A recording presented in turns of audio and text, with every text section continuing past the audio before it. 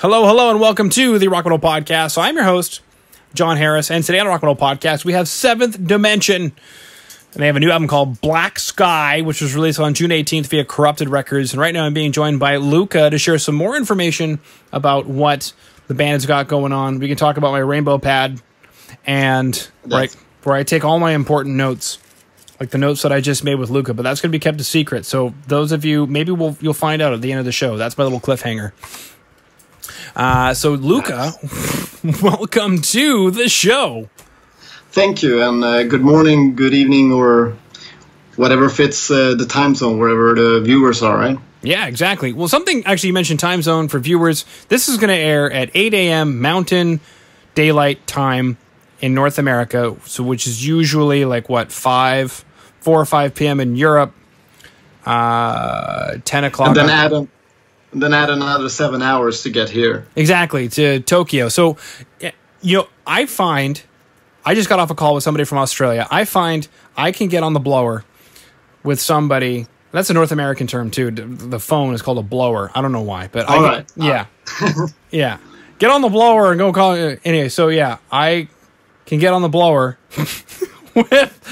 with Australia, but for some reason Japan is in this special time zone that makes it virtually impossible for where I'm at to chat with them unless I want to chat at like 3:30 in the morning.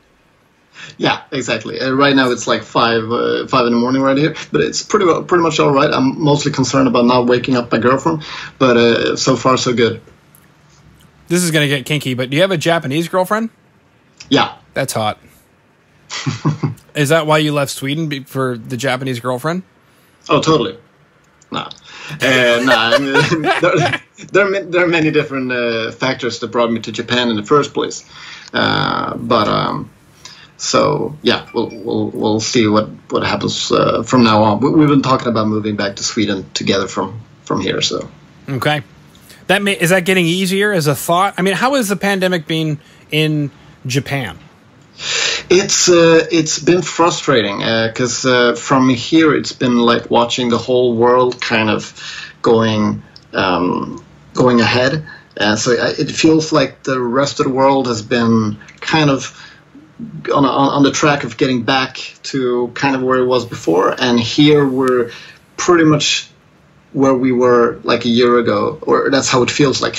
Now the vaccination has finally kind of started to really kicking in here. I'm still struggling with finding the slots to book the first dose. So right now that seems to be impossible to do. But for a long time, nothing was really going on here. It was just the country entering into lockdowns. And then the lockdown would end, and we would have a slight rise, and there would be a new lockdown, a slight rise, a new lockdown, and so on and so forth.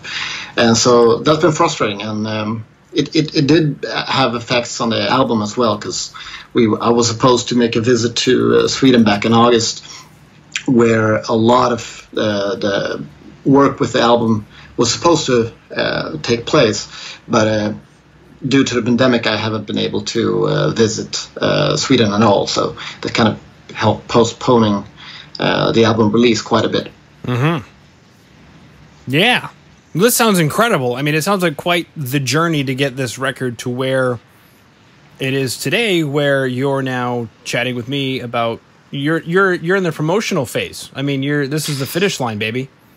Yeah, exactly, and it feels great to finally have it out. There were so many frustrating occasions where the album would be postponed because we would have the studio booked for the vocal sessions, and every time we had the studio booked, somebody would have just symptoms of being sick, and because we were in a pandemic, the symptoms would be enough for kind of the studio to be like, all right, no, we can't have any vocal recording just in case it's COVID, right? Mm-hmm. And so we would have to cancel, postpone, maybe we would not be able to book the studio for another 2 weeks, and then another person would have symptoms then, and we would have to cancel again. It would just be, it was a nightmare. But yeah, like you said, finally the album is out. It's been out for a while, and we can just sit here and talk about it, and that's the best part, when everything is just done and you can just enjoy the finished product. Mm-hmm. Abso-freaking-lutely, baby. Now, speaking of the final product, 2 questions for you, Luca. And Yes. if you want, I can write it down on my rainbow pad, which I'll just keep taunting the audience with. What is in the rainbow pad? The 2 questions that I just created in my head. That's what's in the rainbow pad. So I haven't written it down yet. I don't know. Maybe I'm getting weird all of a sudden. I've been watching a lot of really crappy YouTube videos where people are like, oh, by the way, you want to know what's going on? I'll tell you in 5 minutes. But in the meantime, please click like and subscribe. Yeah. Yeah, I don't do that stuff because I have a self-esteem. But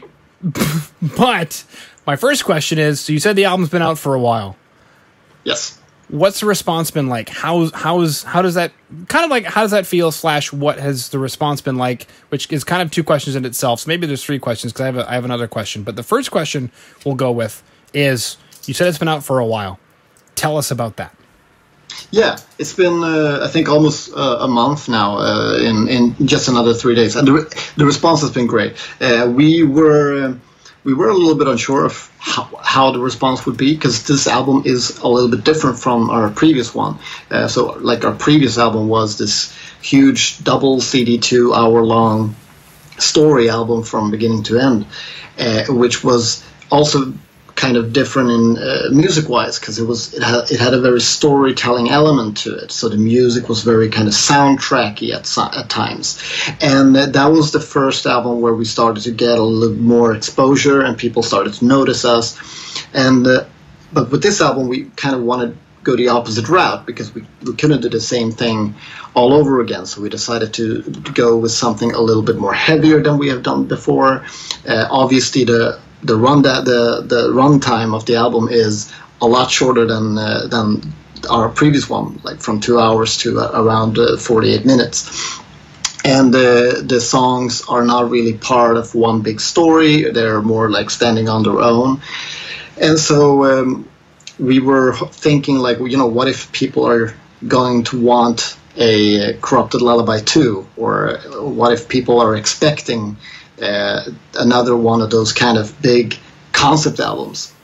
And so we were thinking, like, we hope this won't be like underwhelming for them. But on the contrary, the response has been awesome. And we are the kind of band who we try to read everything that is said and written about us on the internet. So we kind of pay attention to what people really think, and the response has been great, and it's been very a big inspiration for us as well. And so that's been super cool. People really like the new direction, and that's awesome, because we see all these people. We can see that a lot of these fans are the same people that discovered us with the last one. Mm-hmm. And we're getting a lot of new people at the same time. So it's I think both promotion wise and in terms of sales, we've had the best release month we've had yet by far. So it's been doing really great. Perfect. Something else you mentioned, and you kind of explained this a little bit, but this was my second question on the rainbow pad. This was my second question that I was going to ask, and thankfully you kind of gave me a little bit of bait, which is awesome, where you said this is different from our previous album, and you'd mentioned some things with regard to that. Shorter runtime, not exactly a story arc with a beginning and an end and a protagonist or an antagonist or whatever. But my question basically is, what did you set out to create? And with regard to what you had said, was it intentional? Did you guys sit down, when you were hashing out demos before pre-pro and say, you know what, we did the 2-hour thing, we did the storyline, let's do something that isn't a storyline, let's do something that is around 48 minutes? Or did this just happen? No, it was something that we decided to go for. So we had it all started with writing like a couple of the songs that would end up on the album, and that would kind of give a sense of the direction we wanted to take. But I think very, very soon after that, we had a talk about it, and we decided that, you know what, we all like really heavy stuff as well, but we've never had really that much heaviness in our music. So let's do an album that really gives us that relief of getting some of the heavier side of us out. So that was decided beforehand, and the length that you're talking about now was also decided in the same during the same kind of discussions, and it like doesn't mean that that's going to be any like the standard from now on or something like that. It was just what was right for this time, or what we felt was the right thing for this time, and I think. Like we wanted to also break away from some of our old habits, and one of them being that we used to have a lot of songs that had these very long intros and long like keyboard based or pad based intros before the song would actually kick in, right?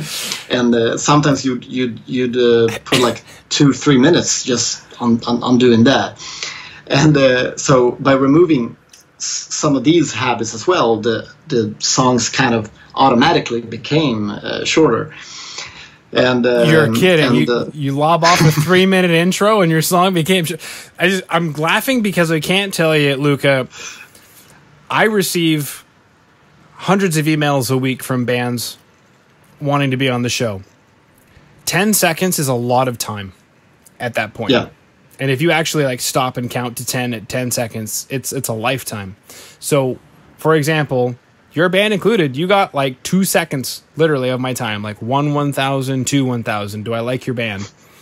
Yeah. When you have this stupid 3-minute intro, you are shooting yourself in the foot so bad. Just wanted to get that out there. If you're in a band, you're like, no, bro, we need to add more intro. No, just drop the intro. You don't even want the intro.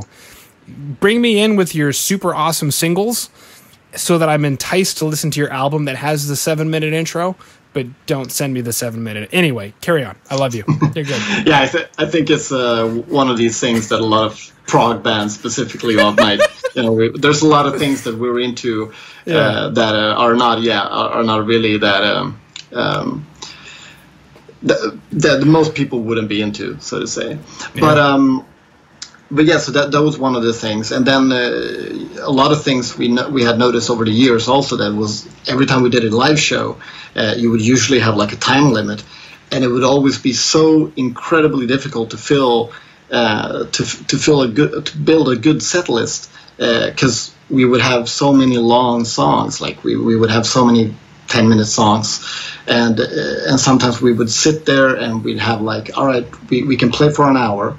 We have a set list of 55 minutes. We could fill a 5-minute song in, but we don't have any 5-minute song to fill in. Like every song that would fit at the end of the show or longer than that. And so we thought, like, if we do an album like that, this might be a little bit easier in the future as well. Mm-hmm. But of course, this was not the main reason to go for this direction. But these were tiny things that kind of helped in motivating the direction, so to say. And then we wanted to write a little bit more guitar oriented, as a lot of our older stuff might have been a little bit more keyboard oriented, or like with a lot of more a lot more synth based. And so we decided to kind of switch the gears and put the guitar a little bit more in front this time.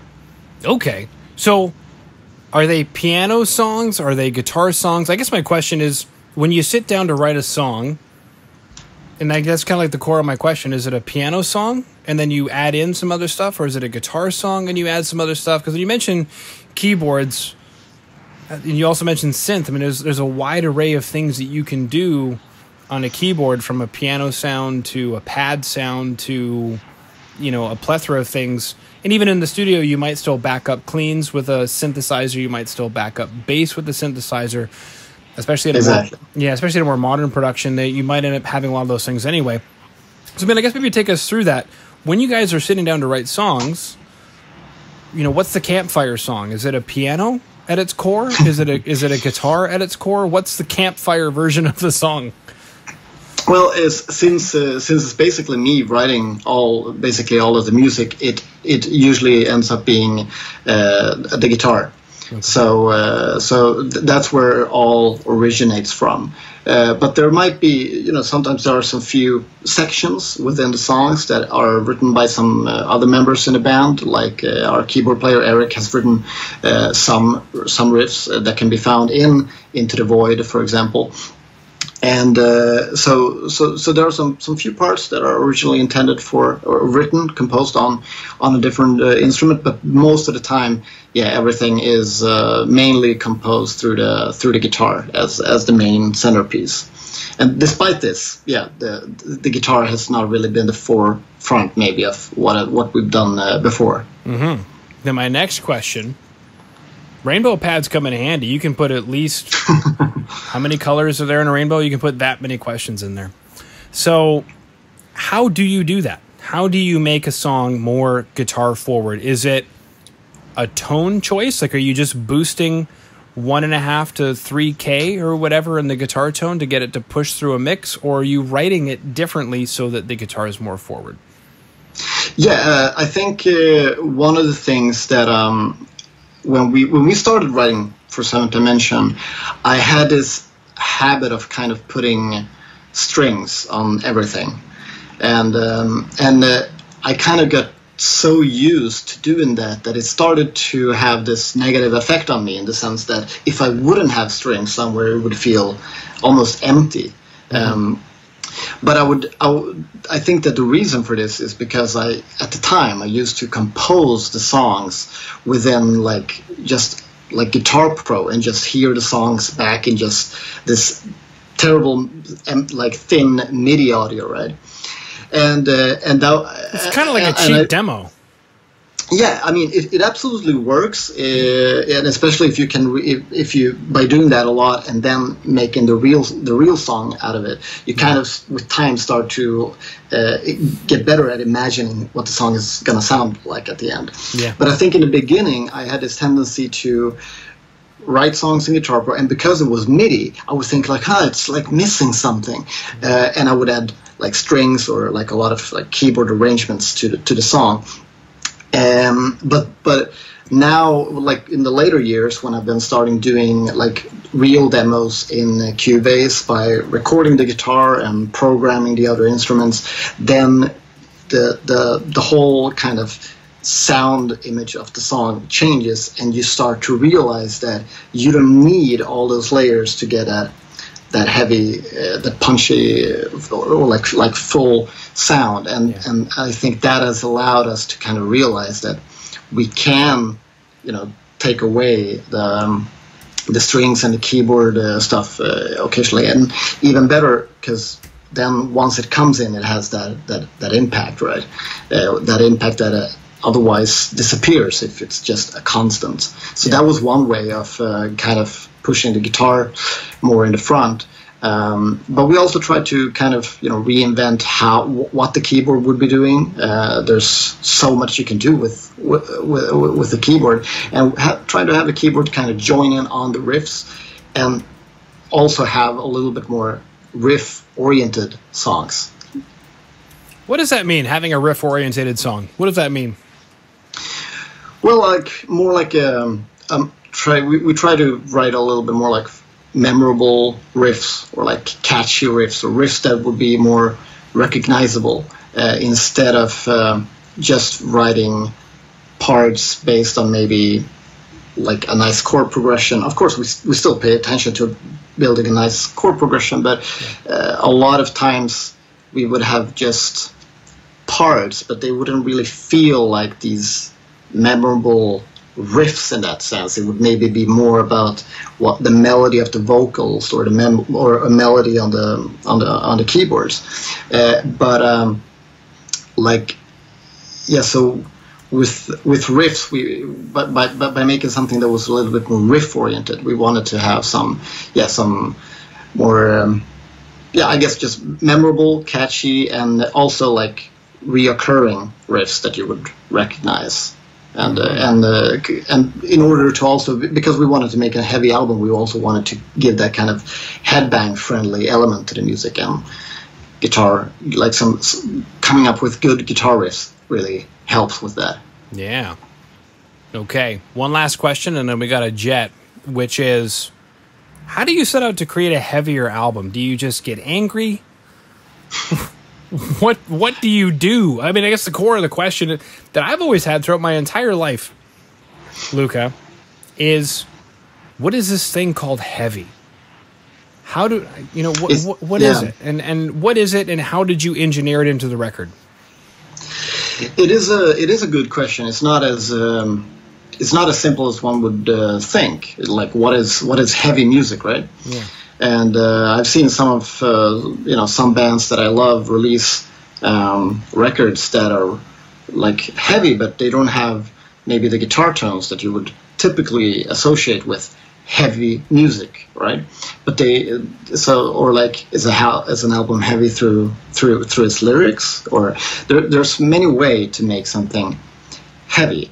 But I think in our case, we wanted to have something that sounded badass. So like riffs that kind of make you lower your eyebrows and kind of like, oh, hell yeah, that brings out the mean side of you, right? Yeah. And so I mean, we've always been a very minor sounding band. Like we don't have many happy songs. But I think we've had like a lot of times it's been like very like gloomy and sad atmospheres, and this time we try to kind of switch that around to being more like aggressive and angry sounding. Like we have definitely a few tracks on the album that sound angry due to the tempo that's going on, or the fast riffs that might be going on, or the drumming. And so yeah, anger and like intensity and mean, like like this feeling of like a really mean, evil riff was kind of what we imagined when we thought of heavy this time around. Yeah. Whenever I've come across it myself, I've always, you catch yourself in a physical moment where you lose your consciousness and just go, yeah, that's mean, that's nasty, that's, and it's almost like, I want to call it being in the pocket, whatever it is. The double pedal kicks in at the right time, because if there's anything I hate, it's a misuse of double pedal where it's like, why is it there? Or the band isn't locked together, which usually happens with local bands live. They're not locked together, and it just sounds like a mess on stage. But yeah, it's almost like metal that's angsty, but in the pocket angsty. So it's not like R&B and disco in the pocket where you're like, man, I'm grooving. This is great. I'm dancing. I don't have control over my body anymore. It's more like, I just punched that guy, and this is amazing, I guess. Yeah, it's the kind of trying to connect with that almost primitive feeling of just like that kind of the pleasure of just excitement and intensity. Yeah, the pleasure, adrenaline, excitement, intensity. Groovy. So we chatted about recording in a pandemic. We chatted about producing a heavy record. We chatted about writing catchy riffs. We chatted about just living in Japan in general. We chatted about, I believe, at some point, at least in my head, we chatted about you practicing the art of Kaizen while living in Japan, and how that's had a positive influence on your life, even though you want to leave Japan and go back to Sweden with your Japanese girlfriend, which probably one of the best exports you'll ever do. Or imports, whichever way you want to look at it. Exactly. On today's show notes, we've got the music videos, lyric videos for Resurgence, Black Sky Into the Void. So if you're listening in on Apple Music, Spotify, go to the show notes. If you're watching on today's website, the rockandrollpodcast.ca, or YouTube, same thing, in the show notes, you'll have access to the two music videos. Click on them, watch them, enjoy them. You can also check out the website, seventh-dimension.net. It's available in the show notes. Go there, spend money. And then also as well, I'm crafting an email to get you in touch with another arm to the world, we'll call it, so that you guys can reach, potentially anyway, a larger market. Because participate in A&R artists and repertoire with a few different labels, and there's one that I think would be a good fit for you. So we've chatted about a lot of things. We've had a good time. Did I miss anything? Absolutely. Did I miss anything, Luca? I don't think so. Okay. I think you pretty much covered it. Beautiful. All right. Well, thank you so much for coming on to the Rock and Roll Podcast today. Thank you so much. It was a pleasure. Anytime. It was a great time. Nice meeting you, John.